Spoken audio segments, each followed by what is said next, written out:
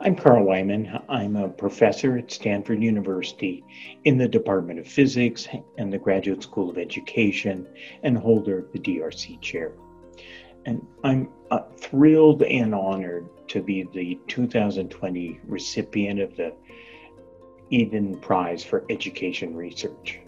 It's great to have this recognition of my work, but it's really recognition for the work of my great set of students and postdocs.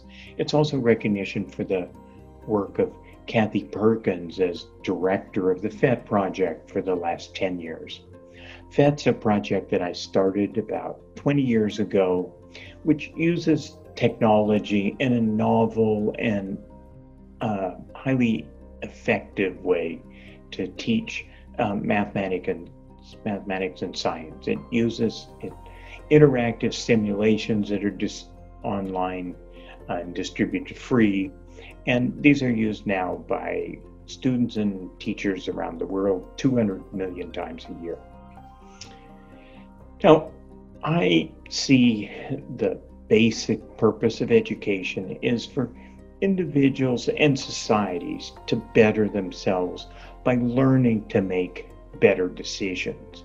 And my own research group focuses particularly on learning science and engineering in the higher education level.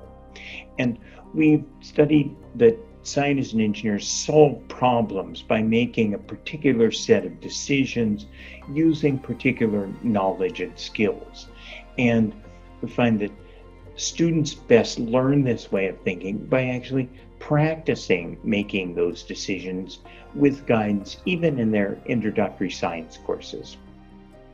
But we continue to study how to do this in the most effective way because it involves a complicated set of emotional, social, and cognitive factors that vary across the student population.